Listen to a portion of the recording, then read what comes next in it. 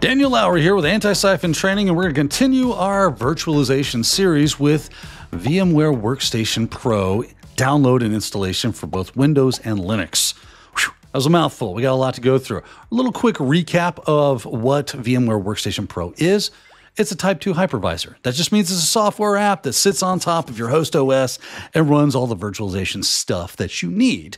Remember, this isn't a Type 1, those bare metal. It's not like an operating system with virtualization baked in, right? So we're sitting on top of that host OS. And that's where that comes into play, which is why we're going to do this for both Windows and Linux. This is a very wonderful thing because it is free for you to use, which I love, even though it says Pro on the end. You might be thinking, well, it might be money, right? You think money? I think there is still some pay-for options if you are using this in a very specific way. But for our purposes, our personal use, it is free for us. We like that. I love it. It's my favorite price, right? Free 99. Who doesn't love that? Just go and download and enjoy, right? Now, there are a couple of other systems that VMware makes that you might bump into, and just let me give you a real quick cap of what the difference is between the two. You might also see Player. Player is kind of a stripped down version of virtualization that VMware offers. Just gives you the bare bones, just the bits you need to get virtualization happening. Whereas Pro has all the bells and whistles, all the fun stuff that we want out of virtualization, right? So you're probably going to want to go with that, especially if you're building labs and doing things, doing some testing, having some fun. You're going to want all the extra settings that you can have from that Pro version. You also might run into Fusion. I want to stop here for just a second and talk about Fusion. Fusion is for Apple, right? So if you're running Apple hardware, a Mac Mini, a MacBook Pro or Air, something to that effect, that's going to be your VMware option for those systems. So Fusion is great. I like Fusion. I've used Fusion a lot.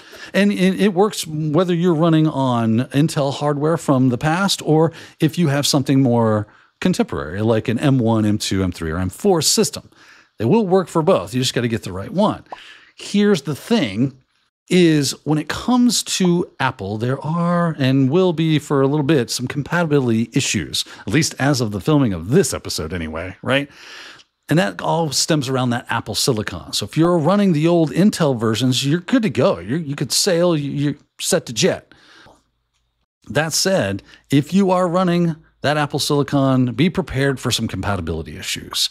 And that's because they're ARM-based, right? That Apple silicon is an ARM architecture for their processors. All right. That's it. That's done. We're done with Apple.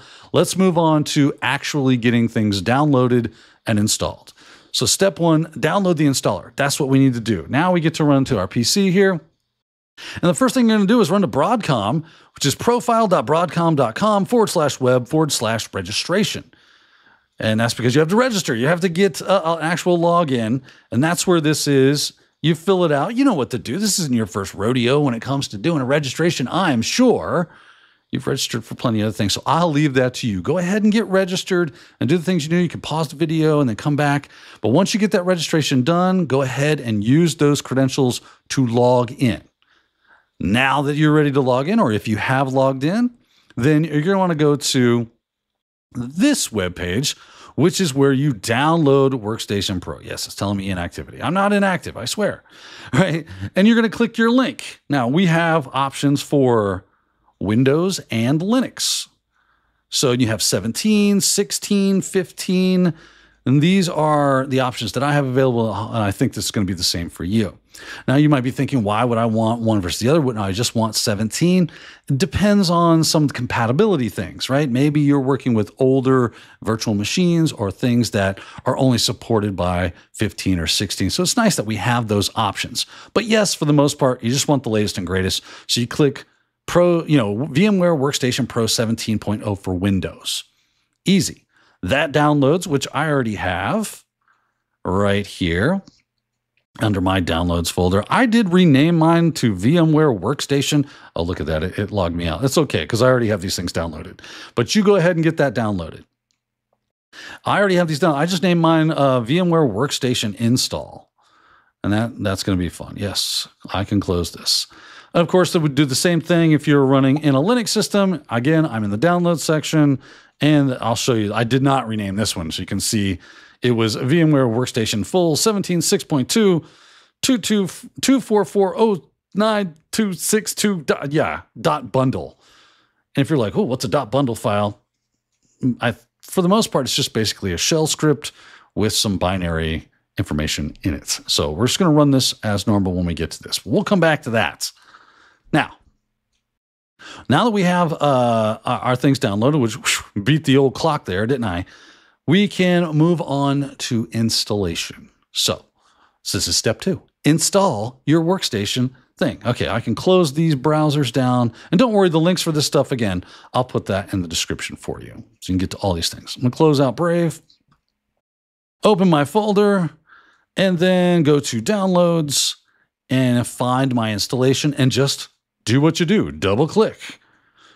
Once that rocks and rolls and does and whirs and grinds, we get the little spinning blue Cheerio. I'm just running Windows 10 here, but you can, if you're on Windows 11 or even Windows 7 or something, you should be experiencing basically the same thing that I am.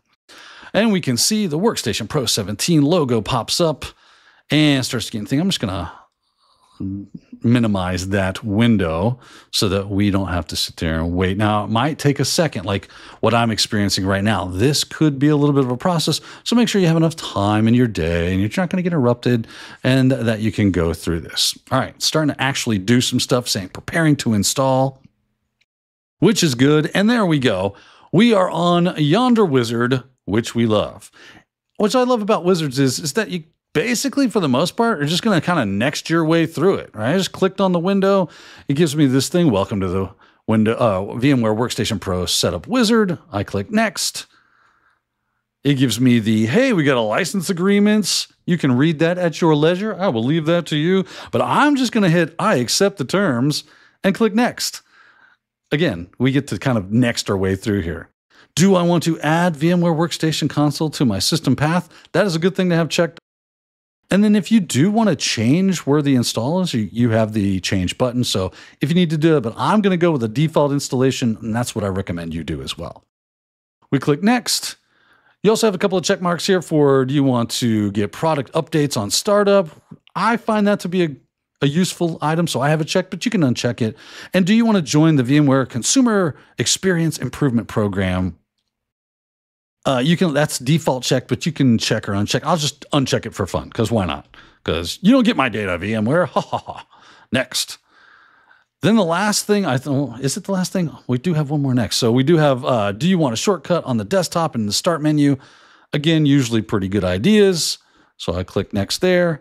Then it says 3D acceleration is disabled for VMs as DirectX 11 is not supported by the host. Click install to begin that installation, or go back to review. So just some informational. We are at the end. We just need to install, and then installation is going to occur. Good news is it usually doesn't take too long. I think we've been at this for maybe about 5 minutes now or so. Time is irrelevant to me as the camera is on. It makes time very weird. I'm in some sort of weird dilation. But ultimately, you're just going to sit here and be very patient and wait for this to get done. It's copying folders or files over now, creating duplicates, shortcuts, writing registries. I see that my lovely icon has appeared on the screen or on my desktop. That is a good sign that things are going well. I haven't received any errors so far. Hopefully that we don't. That would be good. We've got a status of a green bar. I love green bar statuses that show me absolutely nothing. My favorite thing to go through. I think we're almost about done. If it takes too much longer, we'll jump over into Linux, but I think we're getting there. It says cleaning up legacy stuff, installing virtual network drivers, which is useful because we need networking stuff. And then it's just going to kind of continue to whir and grind. I say that's, what do you think? Should we move over to Linux and kind of get that installation going? I think we'll do that. So let's jump over, while that's doing that, let's jump back over to Linux. And for us here, we just need to do some sudoing, right? Because you're going to need those privs. And so open your terminal, go to wherever your .bundle file is, and then you're just going to do /bin/bash, and then give it ./VMware, and I just tab completed that out. So just get the first couple of characters in there to make sure it's unique enough for tab to complete you out, and then just hit the tab button to complete. Hit enter, and then of course you're going to be prompted ultimately for your favorite little password of choice. Mine is a bit extensive, so give me a second here.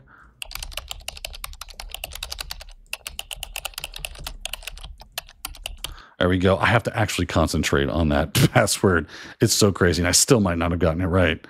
We'll see. But if I got my password right, installation should begin, which is great for us. And I got my password right. Ooh, it is a red letter day for Daniel. All right, and then this is what it's going to do. It's going to start installation. All right. Well, that's doing that. It's working on configuring. It is all text-based, and then I think eventually we will get to a GUI here momentarily, but let's jump back over to Windows and see where it's at. All right, it has completed the VMware Workstation Pro setup wizard, and we can click Finish. Whew, that is awesome. Let's jump back into a Linux and see where that's at.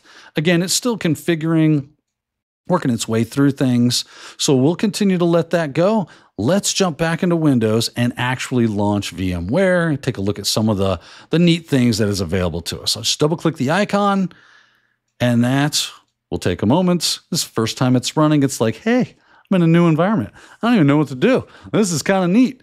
All right, now this is fun right here. This is your, hey, you need to enter a license key to allow for commercial use. So if you're running a shop where you needed VMware, you weren't doing it for just personal things, you would need that license key for commercial use, which is something you have to pay for. But so because we're just building home labs and doing fun stuff with it and just kind of testing things, we're going to click that first option that says use VMware Workstation 17 for personal use or whatever version you have. Then click continue. And now, thank you, and click finish.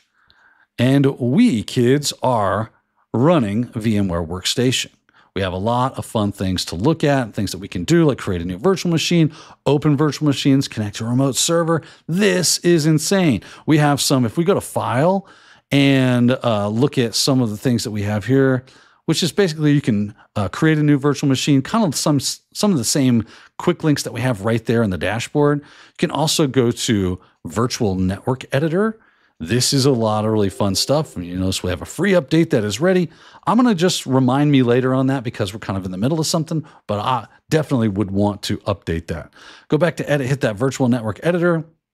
And this is where you kind of play around, create virtual networks, set IP addresses, DHCP, all sorts of fun stuff, which will then be available for your virtual machines so that you can do networking inside of this. Really cool stuff.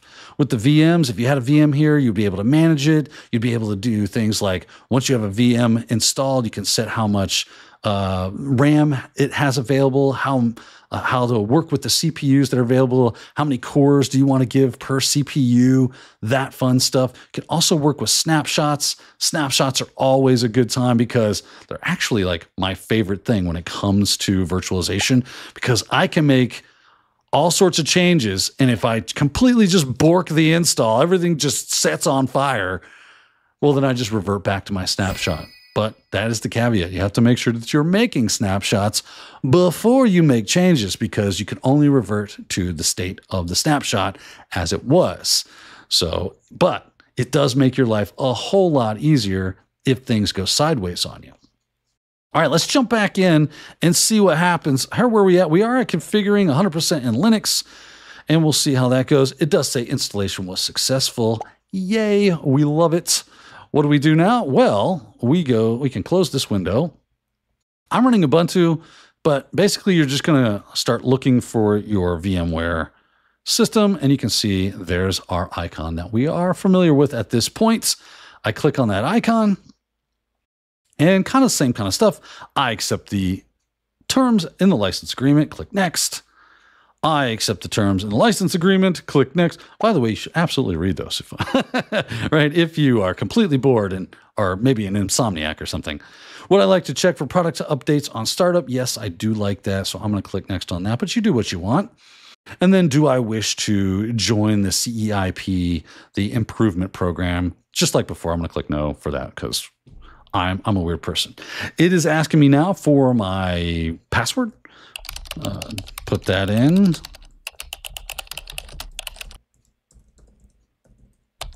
There we go with my crazy, insane password, which drives me crazy. Oh, look, This is looking very familiar, right? Create a virtual machine, open a virtual machine, connect to a server. I got the same kind of stuff here in File. And look, I have Virtual Network Editor. I can go to Preferences. I can change things about my preferences. I now have this installed, and so do you. Hopefully that is a big help for you. All the same bells and whistles in both Linux and Windows versions of this. So if you're running one or the other, it should be fairly parity where things are and moving about the cabin, as it were. Thank you so much for joining me in this episode. Got more to come in our virtualization series, so be sure to join me for that. And if you got some use out of this video, if you like what you saw, don't forget to hit that like and subscribe, notification bell for when new stuff comes out. Follow Antisyphon on all our socials, LinkedIn, you name it, we're there. Find us in those social areas and follow us to see what we're up to. I do look forward to see you there. And until next time, have a great day.